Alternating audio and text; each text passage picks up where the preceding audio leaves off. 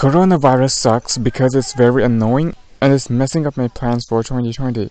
Now, I know that I'm not alone in this and there are many people out there who are facing challenges, but it doesn't change the fact that I'm frustrated and annoyed and a bit irritated, and I needed a platform to rant about it, so I thought why not share my thoughts with you guys. So yeah, in this video I'm just gonna tell you guys how my plans for 2020 got messed up. You guys already know that I'm a shy person, I don't interact with people very much, and I spend most of my time at home. But finally, I had built up the motivation to actually go outside, face the world, and overcome my anxiety. Let me tell you guys, one of my goals for this year was to overcome or at least suppress my social anxiety, and the best way of doing that was to go outside, talk to people, and make small talks maybe. But thanks to this stupid virus, just when I had planned to go outside, this stupid virus showed up and became like an obstacle in my way. Now I can't go outside. In fact, I'm gonna be stuck at home. After so long of hiding in my room,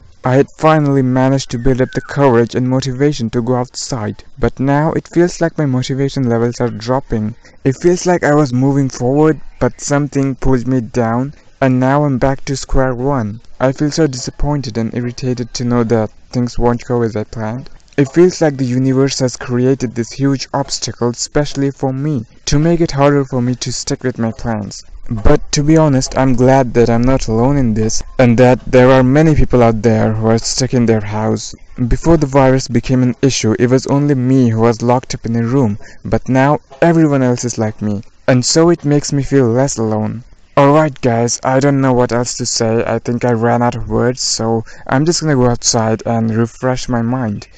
Oh, I'm so sorry. I forgot that I can't go outside. I can't go outside because of the pandemic. So I guess I'm just gonna have to stay at home for now, because going outside is like too risky for us. So yeah, in order to survive this crisis, I must stay at home and hide in my room.